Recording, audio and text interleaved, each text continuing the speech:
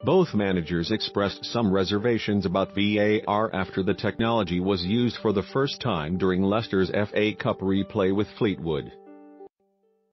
Leicester became the first team in English football to score a goal via a video assistant referee decision as they overcame the League One side 2-0 at the King Power Stadium on Tuesday night. Kelechi Iheanacho scored in each half, but it was his strike 13 minutes from time that required the intervention. Referee Jonathan Moss asked to check if the striker was offside before finishing off Riyad Mahrez's lovely reverse pass. Claude Puel has backed the use of VAR after Leicester's FA Cup win over Fleetwood. Replays showed Iheanacho was onside when the ball was played and the goal stood to see Leicester progress to a fourth-round tie away at Peterborough. "I think we saw in the situation that it was important," said Leicester boss Claude Puel. "It was a good thing for us. The video is not perfect because we should have had free kicks for fouls on Vicente Iborra, but for the goal it was good."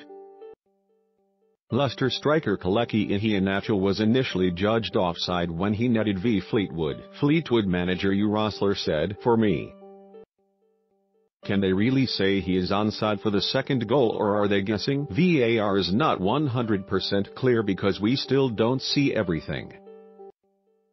But we will see how it goes. There will be problems in the beginning before we get used to it." Iheanacho has found first-team opportunities limited this season, but Puel was pleased to see the £25 million summer signing from Manchester City play well.